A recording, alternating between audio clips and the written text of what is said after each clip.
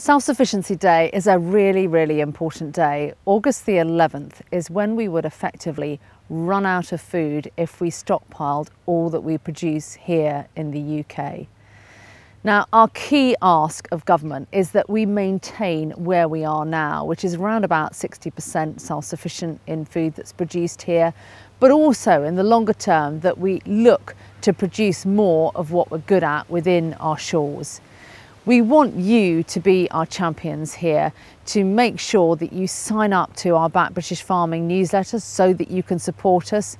We're also asking for full British procurement, so our schools and our hospitals can, wherever possible, procure British food. And when you're out shopping, look out for the red tractor logo. That shows that it is being farmed to high standards and farmed with care and produced in the UK.